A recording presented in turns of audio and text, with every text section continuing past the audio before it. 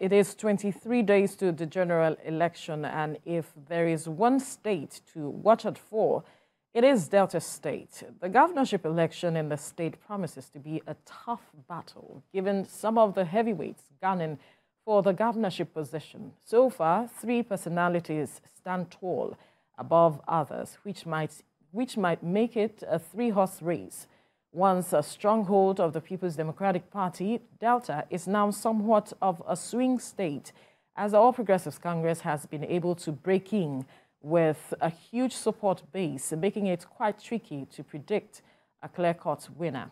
The candidates of the PDP Sheriff Oborevwori, that of the APC Senator Ovie Omo-Agege, and the candidate of APGA, Great Oboru, who also wields a huge support base in the state, are going to slug it out at the governorship poll come March the 11th. Who succeeds Governor Ifeanyi Okowa? We have in the studio a member of the APC, Timi Tonye. Good morning. Thank you for joining us at TVC Breakfast. Thank you.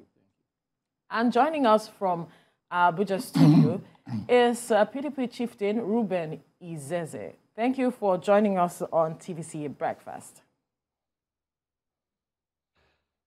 Thank you very much. Right.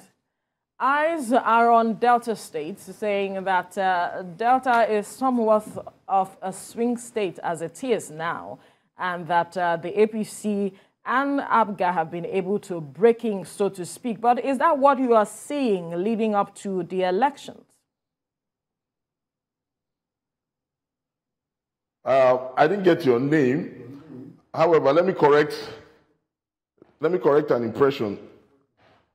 When you started your analysis, you said Delta seems to be a 3-horse race for the governorship elections. Let me correct that impression. It is a 2-horse race, and it is between the PDP and all the other parties. That is the reality on ground. Forget whatever you see on the pages of the newspapers or the social media. The reality on the ground is that the governorship race in Delta State is a 2-horse race between the People's Democratic Party and the other political parties. That I can assure you of. And when you introduced my very good friend and elder brother, Timi Tonye, Honorable Timi Tonye, you introduced him as a member of the APC. The last time I checked, Honorable Timi Tonye is still a member of the People's Democratic Party. When he spoke to me yesterday when he called, he did not inform me that he had decamped to the APC. I know he's a member of the Delta Unity Group, a very strong member, but I am unaware if he has moved on to the APC. That is information you are just giving to me this morning. So, Honorable Timi Tonye, please, can you clarify that point? Are you now a member of the APC? All right. The question is to you now. Okay. And you also talked to us about, he's saying it's about the governorship race is between the PDP and others. Well, let me just thank Ruben. I think that created this comical relief in starting the conversation. Ruben, I know, is very rooted in Delta, and he knows there's a change, there's a hair of change going on in Delta. From all the local governments, you can see it. I was in PDP, quite right, and everybody knew that I've already resigned my membership of PDP, arising for some of the things that Ruben, being a comrade, has been privately complaining to me about. Yes, we are in the public space now. It's good to grandstand, but I know that Ruben is in the wrong place, and very shortly he will join us in the APC, where the wind is fast blowing. I can assure you that I will not be grandstanding here. Our private conversations remain private. But you mentioned, if you want to bring it to the public space, I am confident, I am capable, I am competent to bring those conversations to the public space because we consider ourselves intellectual partners. Now here we are. We were members of the 6th Assembly. There was nothing that we discussed that is a secret. Everybody knew my stand. My stand in the 6th Assembly is unambiguous. It remains unambiguous. That assembly that you were a member of has passed. And you always called me privately to say, surulere, surulere, take it easy. It's not everything that the hunter sees in the bush that the hunter comes out to say in the public. Farabale, you were always holding me back from pointing out my frustrations. Yes, that you did as my intellectual partner and senior. However, in this 7th Assembly, you've not been a member of the 7th Assembly. So you cannot talk about the 7th Assembly. Those private conversations are no secrets. I have brought them to the public domain so that you don't try to emotionally blackmail me that we used to have private conversations. You're not a member of the 7th Assembly. I thought we were going to have a conversation. You actually referenced our discussion yesterday. And please, let's stick to the conversation. And don't let us begin to talk about those things that were private. Yes, conclusively, we are both in the 6th Assembly. And like I said just now, I know your position about certain things, and I know they have not changed. They are still your position, just like the way you are just saying now. But what I want to clear is that, whether it's a two-man horse race between the PDP and others is what we're trying to clear. But I can tell you, Ruben, there's a wind of change going on in Delta, and you can see it.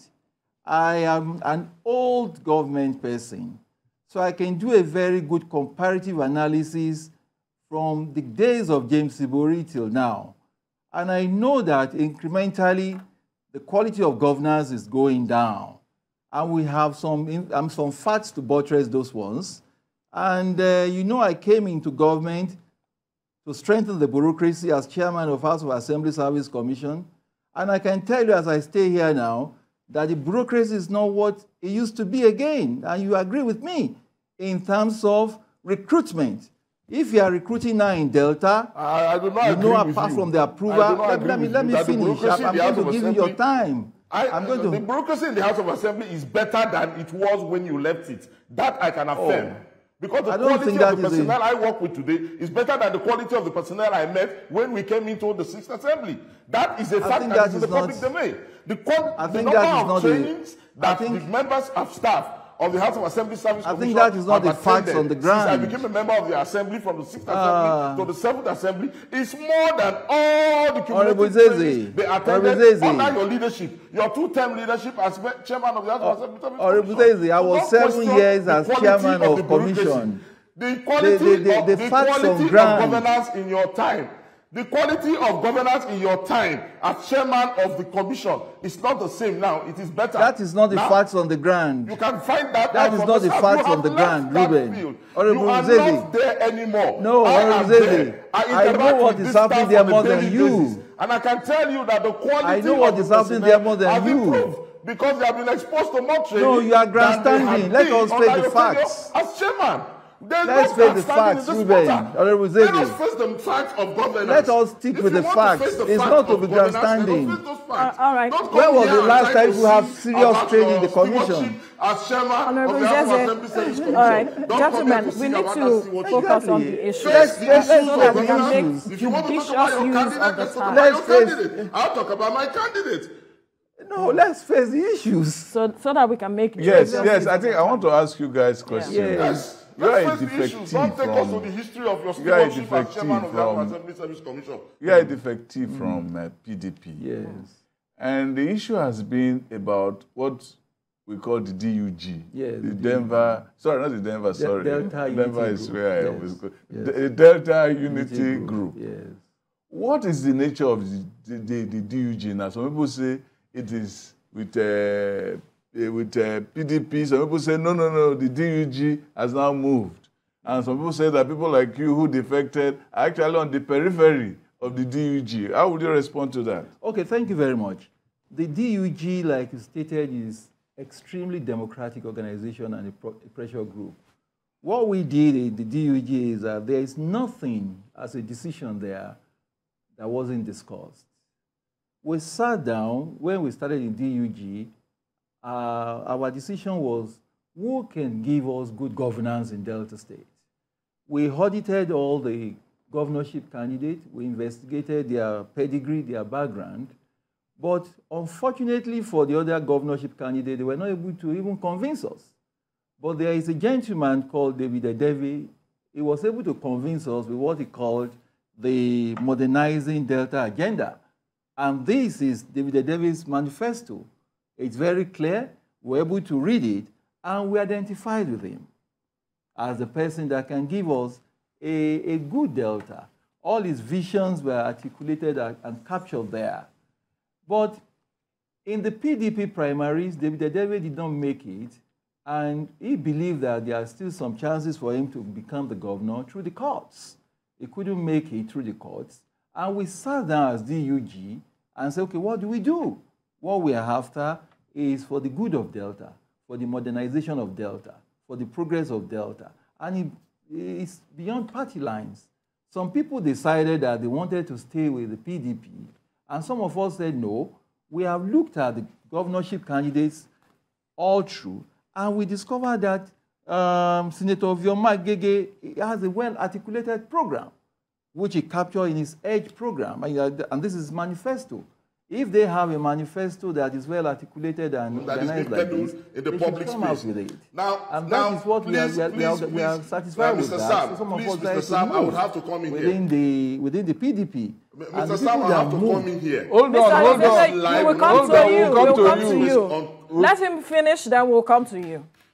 And a lot of people that moved are quite experienced, old in government, and we decided to identify.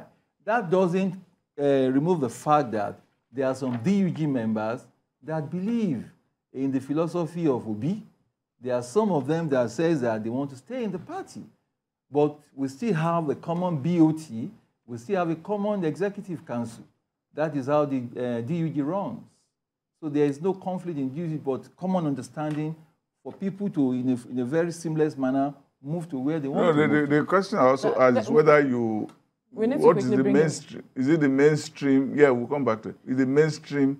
Where is the mainstream of DUG? There's no mainstream. DUG is fluid. We have DUG in all both the very strong and critical people are in the APC. All right, Honorable Izeze, you wanted to make a comment. Go ahead. Yes. I needed to quickly put a lie to the fallacious representation that the DUG sat down and interfaced with all the aspirants. But he's not a member of DUG. Hold on, let me talk. Non-existent. Honorable Izeze, as you make your statement, I would appeal that you watch the choice of words you use. Honorable Izeze, if you can hear me, I'm saying as you make your statement, I would appreciate your choice of words. I have not slandered anybody yet. Don't worry, I know the choice of words I am using. I have not slandered anyone yet, and I will not do that. The point I am making is that it is not true. If you would rather have that, but you are not a member. Let him talk. It is not true that the DUG existed and interfaced with all the aspirants within the PDP that contested for the governorship ticket. The DUG metamorphosed after the primaries of the PDP. Most of the, in fact, all those of them in the DUG were backers of the aspiration of Honorable David Oborevwori, which is not a problem. In a party as large as the PDP, it was normal for people to have different interests, which is what politics is all about.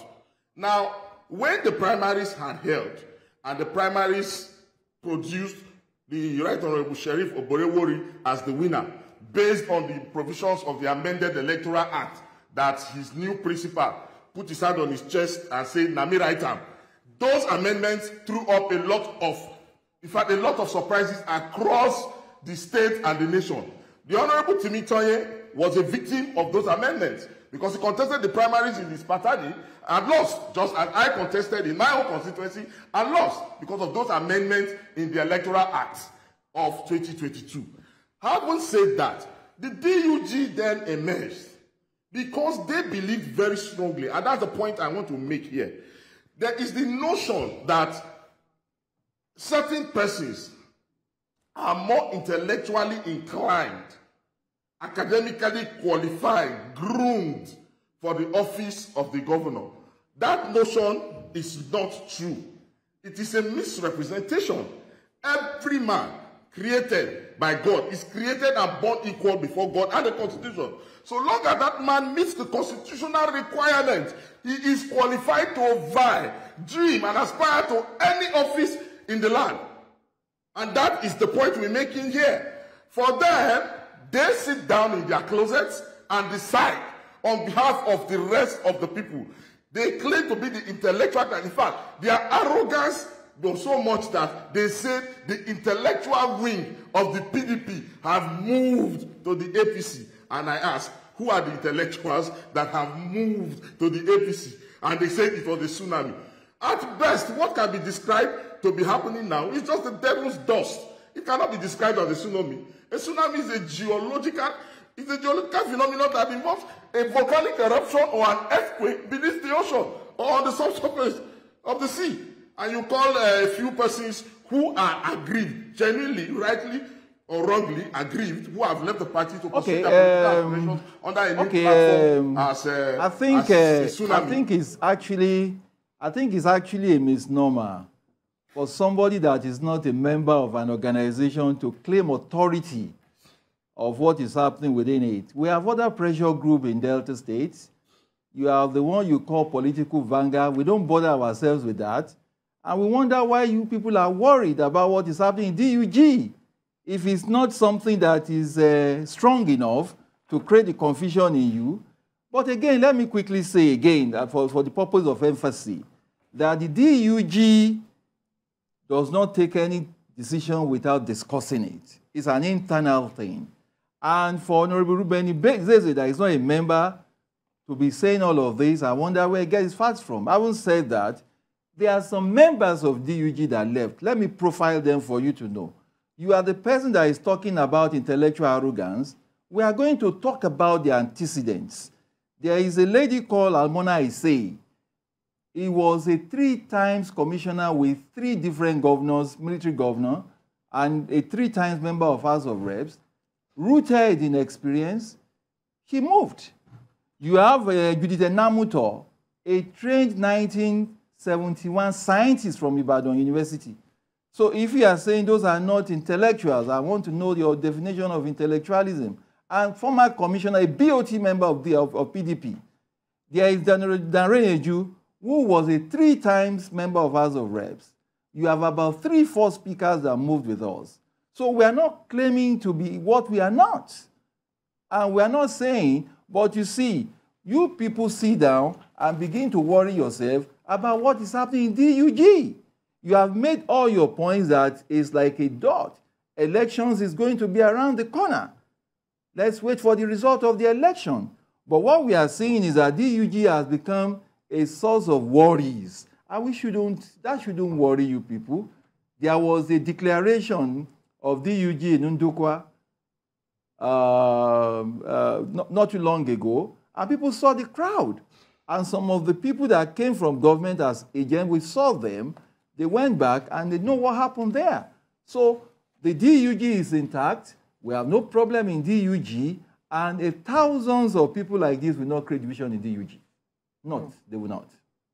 You talked about your candidate, Oborevwori, and that his candidature is foolproof. But there are legal issues that are still hanging over his head. What do you respond to this? I don't know what you mean by bigger issues. As far as legal issues. Legal issues, yes, okay. As far as I'm concerned, the doctrine of res judicata has rested the issue of David Edewe for good. There's another man who bought the forms, resides in London, who bought the forms to contest the primaries, as was his right. He contested, scored 0 votes because he could not secure a vote from even the delegates from his own ward. And as we know, which is usual, he's been sponsored by a third party to litigate in court. He has already been awarded costs against him to the tune of 9 million naira by the Court of Appeal of Asaba. Yesterday, he was in court in Asaba, and our own candidate made himself available, and testified in court. The only body that can assert that a document is forged is the body that is authorized to issue that document. They keep beating a dead horse, running from pillar to post, forum shopping, looking for a reason to say the certificate, the WAEC certificate presented by Sheriff Oborevwori is the forged document. WAEC has affirmed that that document emanated from it. The only body that could have at least given them a case would have been WAEC by saying that document is forged. Moreover, those are pre-election matters. We are moving to the elections proper. INEC has published the documents that he filled in his forms. And the WAEC certificate is not one of those documents that he filled in the forms. They should wait until the elections happen. They are only hoping and relying on the court judgment. You know, they are experts in using litigation to acquire public office. We believe in the people. Delta State is sherified. The people are with us. We will get there. As for DUD, we are not worried about you, Honorable Timitoye, because we know how it works. There are three sets of people who decamp from political parties. Those who live on ideological grounds. That kind of divide is hardly reconcilable. You cannot reconcile those persons when they leave the political party. The second set of persons are the criers, the help seekers. Their decision to decamp is a cry to the management of the political party to say, we are not satisfied. We need a forum where we can air our grievances, and those grievances can be addressed so that they can be resolved. Those set of persons are the people who most of the persons in DUG fall under. We call them committee of the aggrieved. And then there are the quintessential businessmen. Those ones, they have no honor. Anywhere, as we say in Warri Palace, anywhere but belle face. Those are the kind of people who fall within the third bracket. For me, I'll consider the DUG with utmost respect as those who fall within the second bracket, the help criers. They are aggrieved for genuine reasons, personal or collective reasons. They have their grievances. They are only looking for an opportunity to be heard so that those grievances will be addressed. And as I have always told people, 24 hours is a long time. The back channels are still open. If you are a student of Sunzi, you will know that even on the day of battle, people still change sides. I believe very strongly that most of them in the DUG, they are open to communication. The back channels are open. They'll continue to communicate with the authorities that managing the party. And as we get towards the election, we know that those who have genuine grievances, their grievances will be addressed, and they will come back to the umbrella, that environment that they are very used to, that have benefited them so much in the course of their public service. All right, let's come back to the studio now. I am looking at your candidate's Edge manifesto, and yes, something that caught my attention here. It says, from one of the parts, let me quickly read it. It says, rather than invest in our wealth in our people and modernize our public infrastructure, all we have is constantly growing fiscal recklessness, waste of public resources, corruption, and mediocrity while deploying cheap propaganda and lies to cover them up. Indeed, governance in Delta, all about the politics of exclusion, clannishness, impunity, corruption, and painting God. Now, are we where we should be? How does he intend to reposition the state and take the people to where they are supposed to be? Yeah, thank you very much. I think we're going back to the issues now. In Delta State, you can do a survey, sectorial survey, from the health sector to the education sector, down to even sports. I will give you the first example.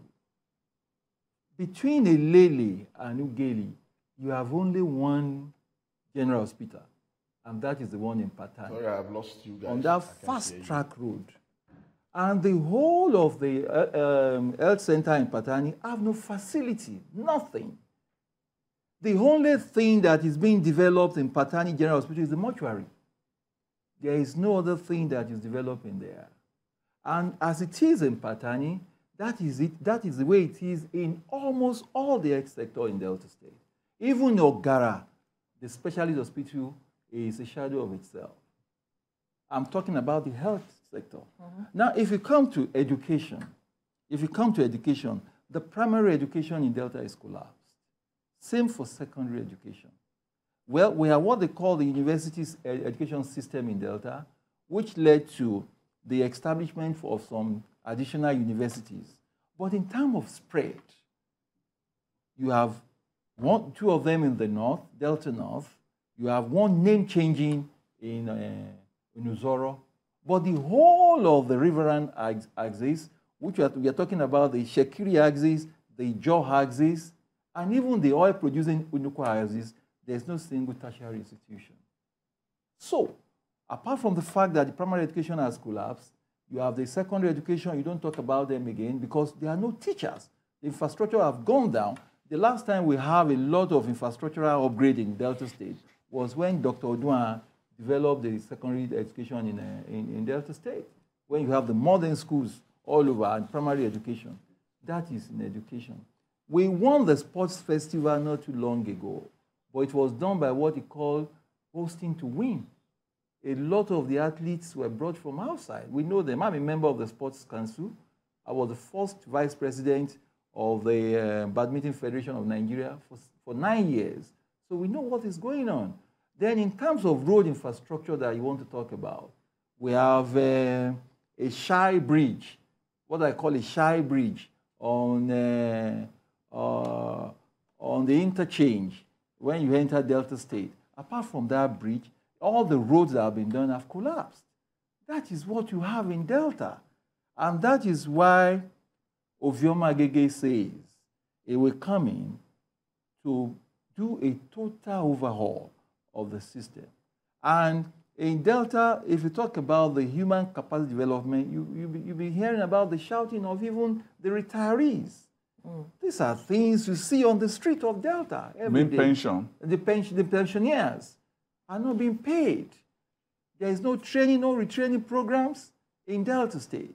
So that is what we have in Delta State. And that is why Ovie is saying in his manifesto, which you can track, which you can hold him responsible for. You can talk to him even when he becomes the governor to say, you have a document in our front. And before I even leave that, let me talk about when I got to the House of Assembly, because I'd like to talk about that. I gave the governor of the state what we called the need assessment of Patani people. We went around the whole 16 communities in Patani, and all of them told us what they wanted.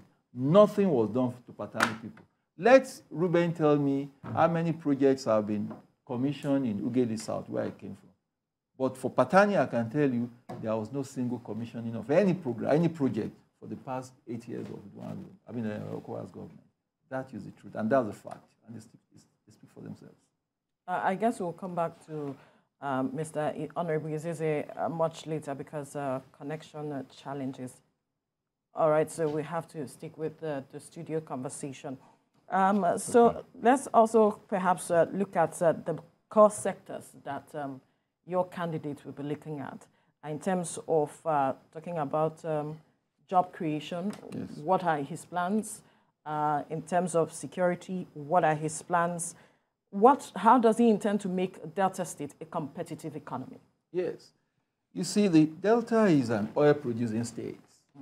But the fact that we are oil producing have made governance and leadership of government very lazy. So what Ovie is trying to do, or we do when it comes to the government, is to find a way to improve the IGR. Because you must run, and it's been known that in places where you don't have, and where you have resources, development is very slow. And people like to talk about Asiwaju Bola Tinubu all the time. If he had not had the contingency arrangement when the president, sitting president at that time, withdrew some of his resources, he wouldn't have been able to run. So the first thing Ovie is telling us is that he must, as a matter of fact, improve on the IGR to make sure that with or without the resources or allocation from the federal, Delta will still run. That is the first thing. Secondly, he believes that Deltans must be properly educated, the human resource development, so that people can have the capacity and strength to stand on their own. And that cannot be done without security. All right. We'll come back to that. We have Honorable Izeze on now. Honorable, can you hear me? Yes, I can hear you, and I must register this protest. This is absolutely unfair. For the past 10, 12 minutes, he's been saying everything. He's been saying your equipment here failed, and we've been calling, and nobody has been responding to us. Your equipment here failed. Mr. Honorable Izeze, there were challenges, and that was what was being addressed. So you can go ahead with your response. I didn't hear anything he said. The only thing I heard him say was there's no health center in Patani. And then I've not heard anything else he has said up until this moment. Okay, summarize what you said. Summarize so he can listen to you. Okay, what I said is that there is infrastructural decay. That's just the summary. And I illustrated that with the health center in Patani, Okay, where I come from. And you are aware, okay, Honorable Zeze, about... Let me learn. You said you did not hear. Let me start from that. You said you did not hear. You've had so much time. Okay. Honorable Timitoye, you were a member representing Patani State Constituency in the House of Assembly from June 2015 to June 2019. Furthermore, within the course of your service in the House, you were chairman of the House Committee on Health. Yeah, that's correct. If within that period you were not able to address the death in health facilities in Patani local government or Patani state constituency, I think you are now talking to me. I think it's time for me to face you properly. To let you know, I think it's time for me to let you know. I thought we were going to have a conversation, but the way you are making it personal. Let me answer that question. And I'm answering with facts. I am not answering with emotions. These are verifiable facts. Let me answer that question. When I went to the assembly, I went with a clear-cut vision to represent my people. The way and manner I achieved that representation was going to be my business. Now, commission projects in Ughelli South. I have served in 2 administrations before I went to the assembly. And I say this, I hit my hands on my chest. Never has it happened. It has never been so good for Ughelli South in terms of infrastructural development as it has been under the administration of Senator Dr. Ifeanyi Okowa and my stewardship as a member representing Ughelli South State Constituency. Whoa, Otugiami, Okwagbe, Obaba, Okolo, and Otugiami Road, spurring from Ogio, was commissioned by the governor of Edo State. Efroto Owo Bridge has been commissioned. It was commissioned by the governor of Edo State. Efroto Uge Ekakwame Road has been commissioned.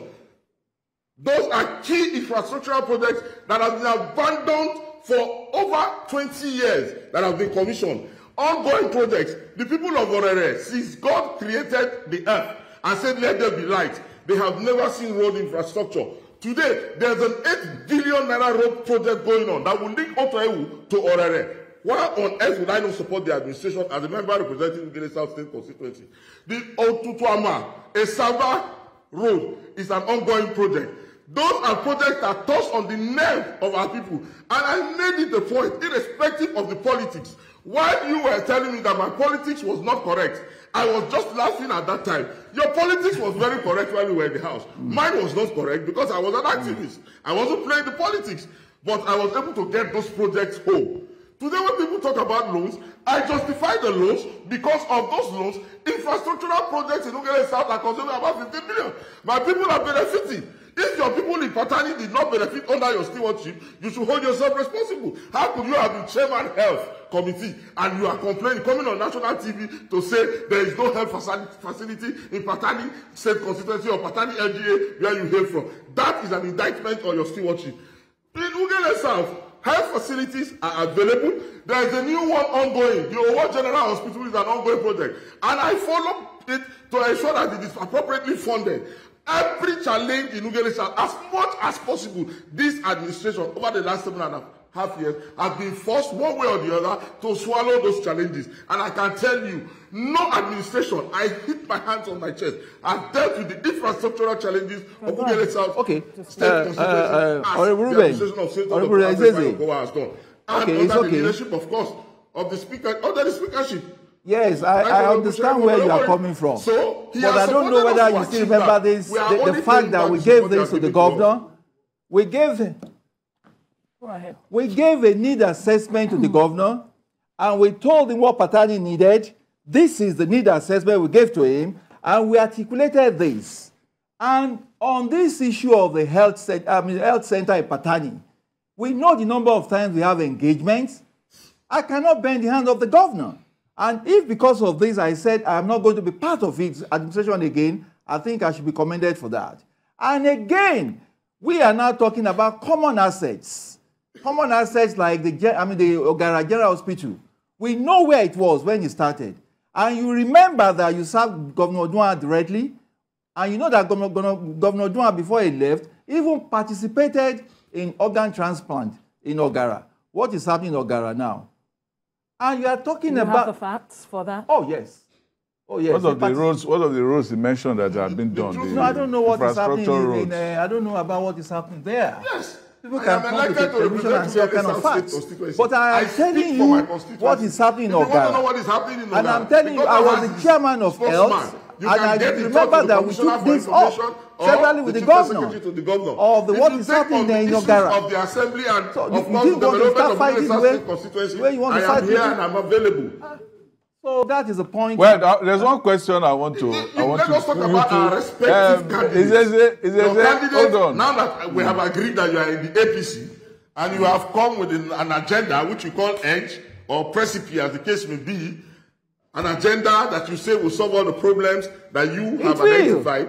As a serving member, you could not bend the hand of a governor. Now you are bringing an edge agenda that you believe will solve all the problems that you have identified. Let me put it to you. It is well articulated. We are all in this business. And we've been in this business from 1998. How do you want to wrong government? Hold on, gentlemen. I have a question because we are running out of time. Hold on. Sheriff Oborevwori is a street boy. We are saying he has street credibility. Hold on. Born, bred, and raised in the Warri area. He has seen the challenges of the Warri people because he has lived with them all along. And he is ready to give them more. His one agenda. Almost a year ago. Ruben Ifeanyi, we have to let things go now. We have to end the interview here now because of time. We must thank you, PDP Chieftain Ruben Ifeanyi, and then a member of the APC, Timi Tonye, in the studio for your time on the program. We'll definitely come back to continue this conversation some other time.